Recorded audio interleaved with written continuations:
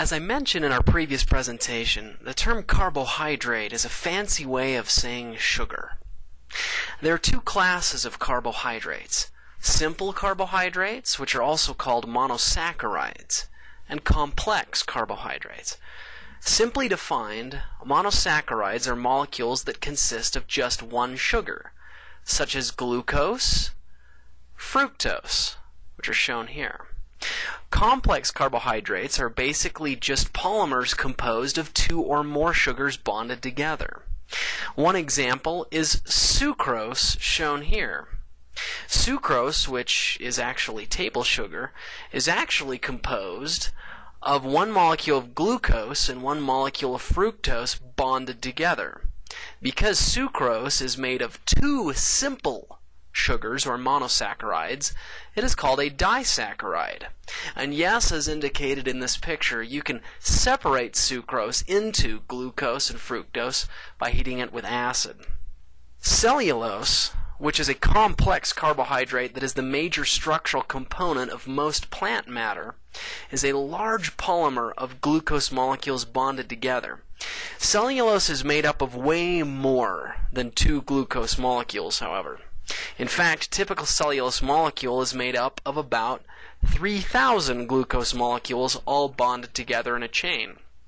Interestingly, you can separate cellulose out into its individual glucose constituents also by reacting it with excess acid and probably a buttload of heat and time. Now, I should point out to you that huge polymers like cellulose are obviously not disaccharides because they're made up of way more than two individual sugars. To keep things simple then, we just call any carbohydrate polymer that's made up of 10 or more sugars a polysaccharide. Any complex carbohydrate that's got anywhere between 3 and 10 sugars we call an oligosaccharide. Now, simple sugars like glucose and fructose can be drawn in either an open chain fashion, which is what these structures here are, or in a cyclic fashion, which I'll explain later on. For now, let's just focus on this open chain way of drawing sugars. Just so you know, straight chain sugars that have aldehydes on one end, like glucose or ribose shown here, are called aldoses. And straight chain sugars with ketones in them, like fructose shown here, or acetoheptulose shown here, are called ketoses. We can categorize these sugars further by giving them names that correspond to the number of carbons in their chains. For example, an aldohexose is a 6-membered sugar that contains an aldehyde on one end. So glucose is indeed an aldohexose. An aldopentose is a 5-membered sugar that contains an aldehyde on one end. Ribose is an aldopentose. We also have keto hexoses, or a ketoheptose. For example, fructose here is a keto hexose because it's got a ketone in it and it's got 6 carbons in its chain. And acetoheptulose is a ketoheptose. It's got 7 carbons in its chain and has a ketone inside it. I'll now introduce you to a special concept called D and L notation, which requires you to know the following background.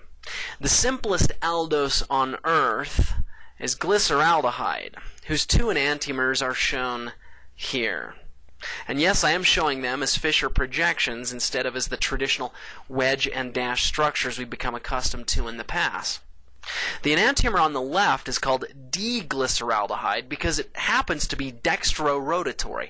That is, it rotates plane polarized light clockwise. The enantiomer on the right is called L-glyceraldehyde because it happens to be levorotatory. That is, it rotates plane polarized light counterclockwise. Now, you might remember us talking about this light rotation concept called chirality back in Chapter 5 last semester. I want to reiterate now what I did back then.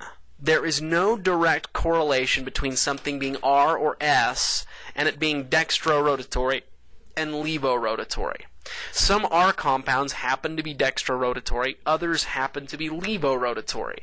The only thing that we can say for sure is that if one enantiomer of a compound is dextrorotatory, regardless of whether or not it's S or R, then the other enantiomer will be levorotatory, and vice versa.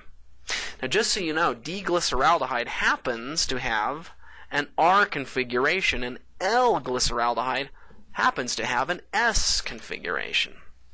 So as the field of carbohydrate chemistry developed, chemists began using this D versus L naming convention.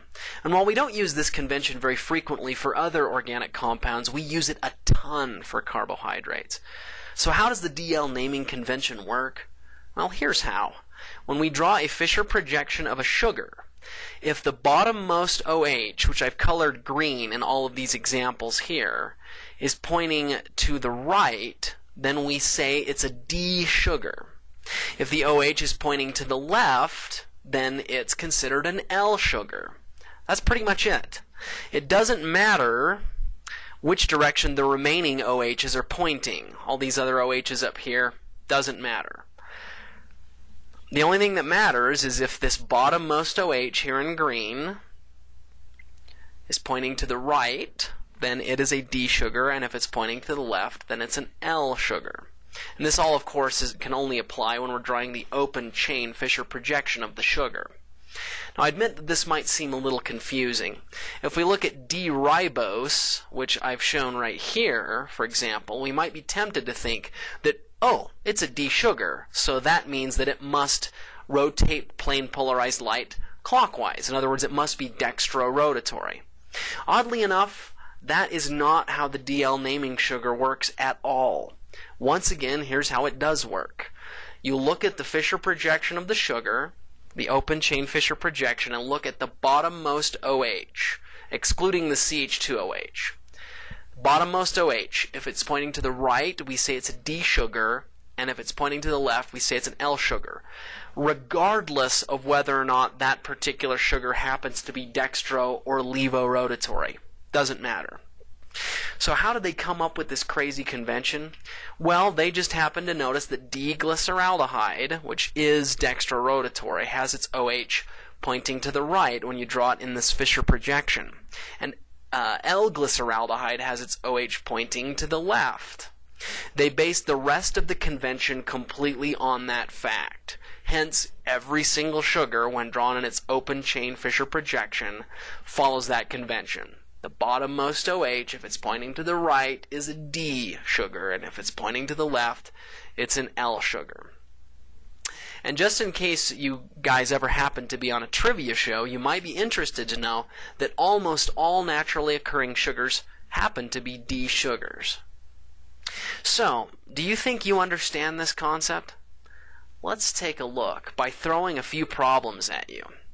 First of all, I want you to categorize the following molecules as being D or L molecules. Let's take a look at this first one, threose.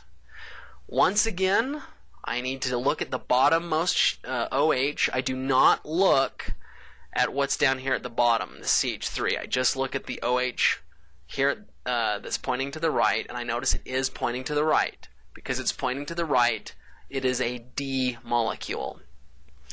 Here's a more complex molecule. Once again, I do not look at the CH2OH, I just look at the OH coming off of here. What is it? It's pointing to the right, therefore it's a D molecule. Here's a Fisher projection of a simpler molecule.